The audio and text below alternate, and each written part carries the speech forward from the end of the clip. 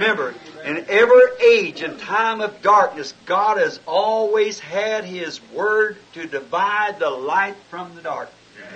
He had in the days of Luther, when the Catholic Church had everything, He sent Luther as a shining light. And Luther divided truth from darkness. And when the Lutherans got twisted up, he made of John Wesley. And he divided light from darkness.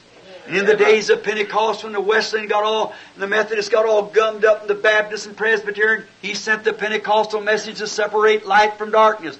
The Pentecost went right back out into the darkness again like that in their organization, took their creeds and things. Now the hour has come for this Word to be vindicated. He sends a light. The Word made manifest like He did in the beginning. Sends a Word and it proves itself.